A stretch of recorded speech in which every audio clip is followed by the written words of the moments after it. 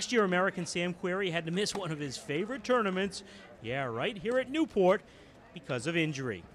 Last year, right before Wimbledon, I had elbow surgery. I felt it on a serve, but I had like 6 or 7 chunks of bone that had broken loose.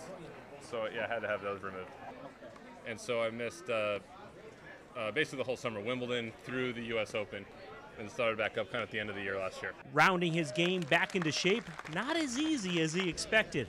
The fact that I wasn't out there playing, it was just kind of sitting at home, rehabbing it, and hoping it was going to get better quickly, but it's one of those things that just takes time. Right when you come back, you think, I thought I was going to be, playing at a high level right when I came back, and it could take, I felt like it took me 6 to 8 months to kind of get my timing back. Like April this year, I felt like I found my game again. I felt like I was playing at a top 20, top 30 level, even though I wasn't ranked that high.